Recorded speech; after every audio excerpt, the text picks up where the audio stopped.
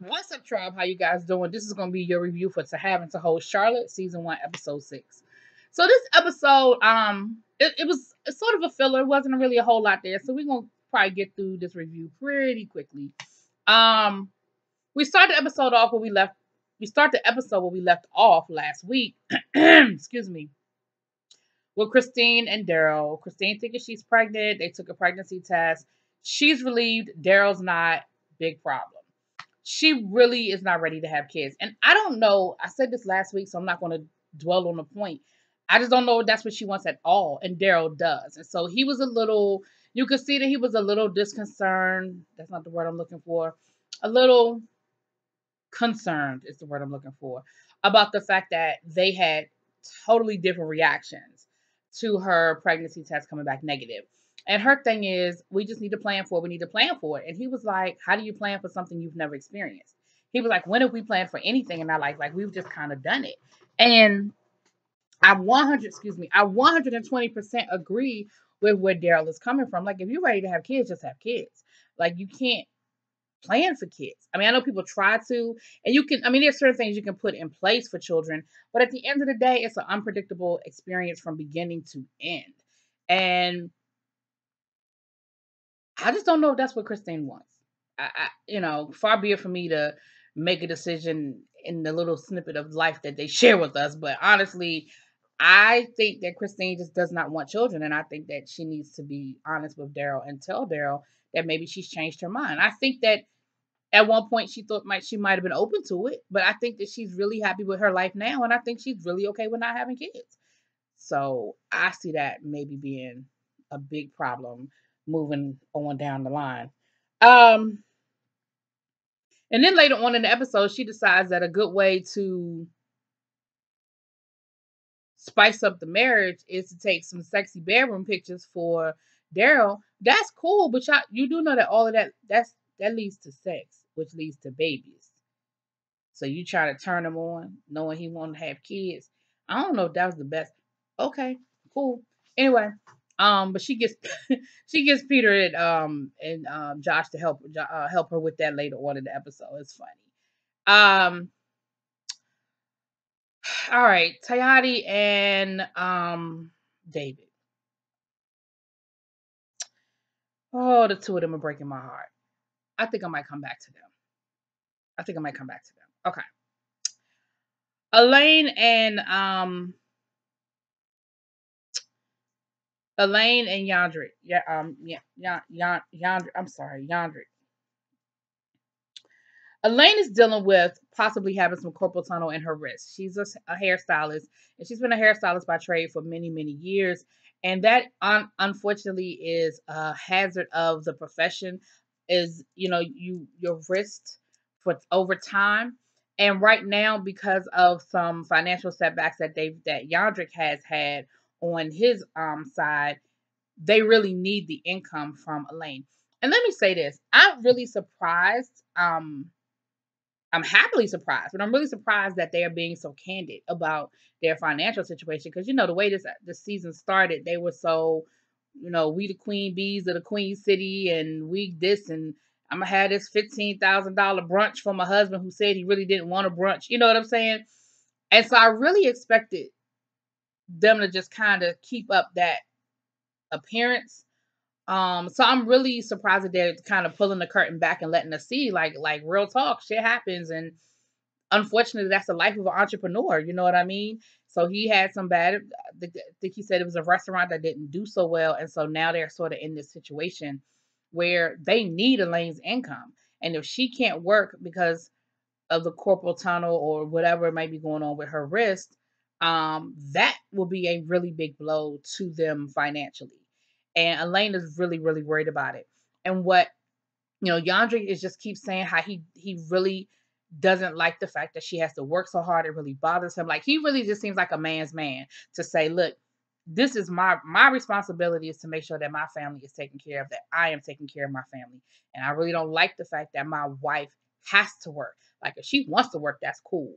But I don't like the fact that she has to work. And you see that it really bothers him. There was a scene where he went to pick her up from work, and she was like, "Hey, I got 4 more clients coming in. I'm probably gonna be here till about 10 o'clock tonight." And his face was like, 10 o'clock. And she's like, "Yeah, like I got 4 more clients coming through here." And her mom came in and she said, her mom had been helping out after her father passed away, helping with the kids, had moved in with them, and it was a big help.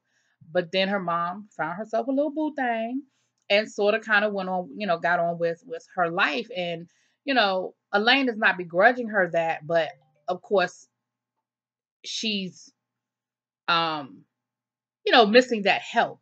And so I feel like Elaine and Yandra got kind of gave us some real stuff. And it's honestly at the beginning of the season, I didn't think that's what we would get from them. But we see that later on she goes to the doctor, and it's not as bad as they probably thought, but it's definitely she's got some inflammation in her wrist, and she's gonna have to really um make some adjustments. The doctor says she's got some things she needs to do. And if there's anything that she doesn't have to necessarily do with her hands, then she probably should refrain from it.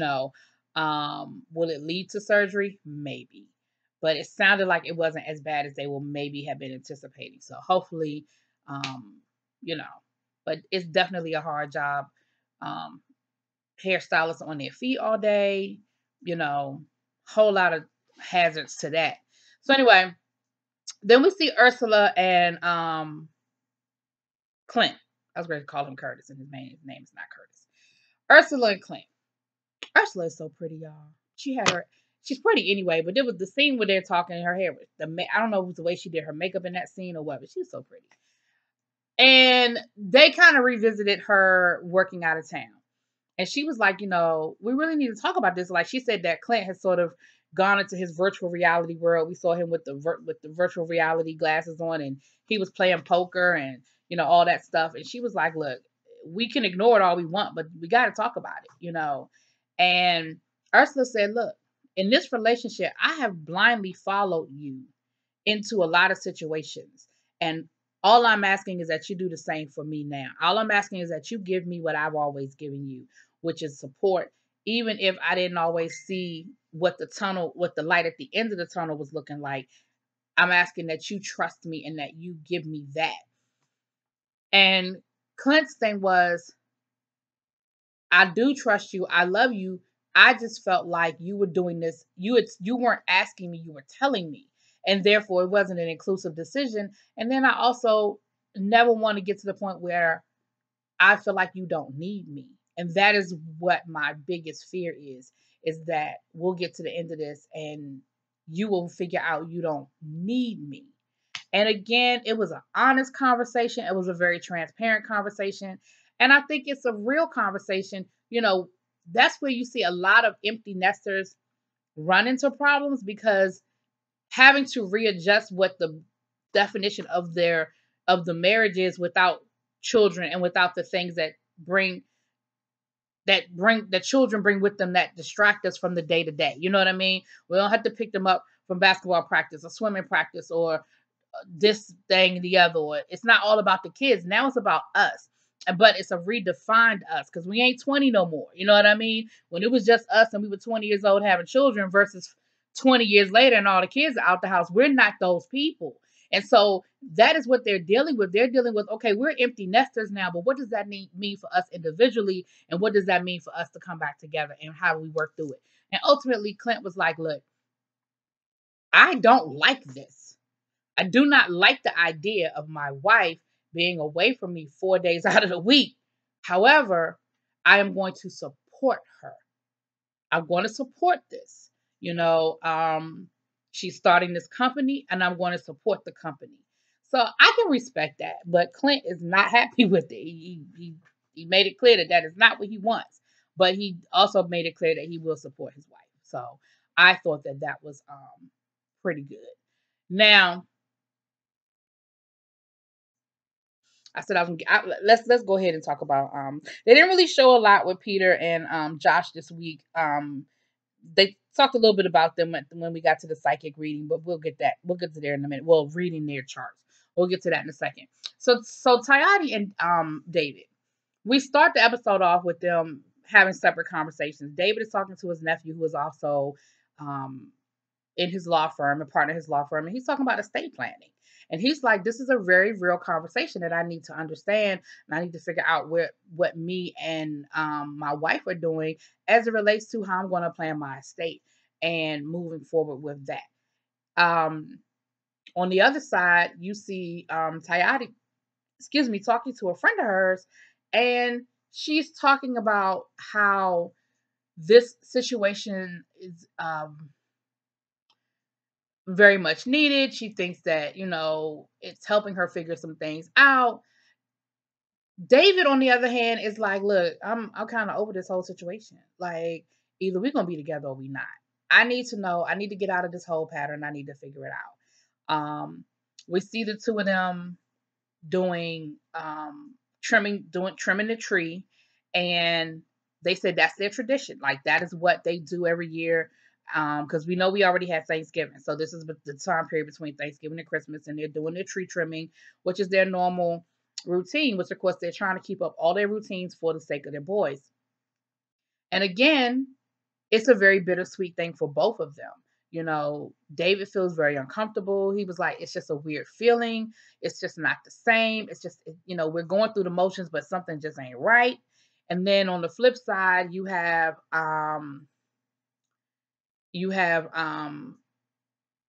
Tayati saying it's really weird because, hey, this could be the last time we do this as a family.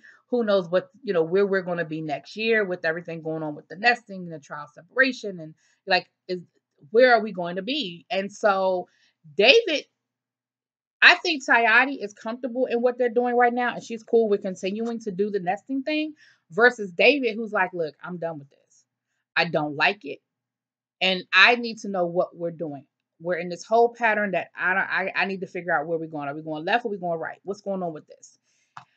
So I'll get back to them in a second. So then Ursula and Clint are hosting a gathering of all the couples where they're getting their charts read, their astrological charts read as a couple. And I've had, you read those books and you know what your sign says and all that stuff, but I've never had an actual reading. I thought it might be very interesting to get a reading. But honestly, there really was nothing earth-shattering that happened as a result of the reading of the charts. You had Christine and Daryl, and what they said is that Daryl needs to be surrounded by pretty things, a la his wife, and all of his toys, nice house, nice cars, got the little toys and trinkets. That Christine does not take criticism well. And of course, she pushed back on that. Just proving the point. Just proving the point. You can't take criticism well. So when you're told you can't take criticism well, you think that that's not, no, proving the point. Peter and Josh.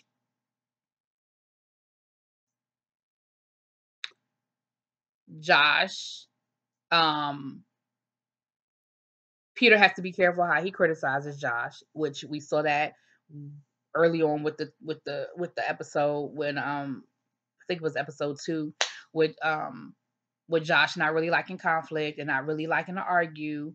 What would they say about Peter?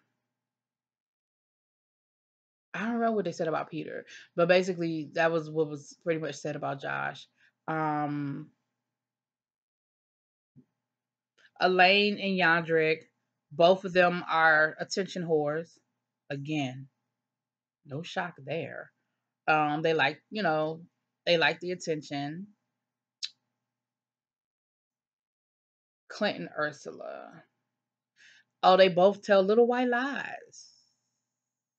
And Clint was like, he gave an example. He was like, yeah, if I go to a cigar bar and you ask me how many cigars I had, and I say I had one when I really had two, that is a little white lie. And that's a lie that you tell to avoid the argument. Because if I say I had 2 cigars, I'm gonna hear your mouth for the next 2 hours. So I'm just gonna say I had 1 cigar. You might roll your eyes a little bit, but at least I don't have to have this argument. So, and then he gonna ask her, what type of lie, what white lies you tell me? She talking about some catch me if you can. So I know that's right. Don't you never admit to nothing. Nothing. You'll never give it to him at all. But then they got to Tayati and David's chart. I personally feel like nothing on their chart should have been discussed since they were not there to one hear it and or decide whether they wanted the group to hear it. I don't think any of that should have been shared. Any of it, whether it was good. I don't care if it was good news, bad news, or indifferent. I personally feel like they were wrong for letting that conversation take place. But neither here nor there.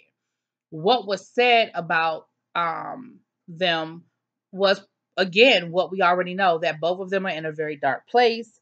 Now, the guy didn't get into all of the details, but he did say that they're in a very dark place, the darkest part of the chart that you could be on.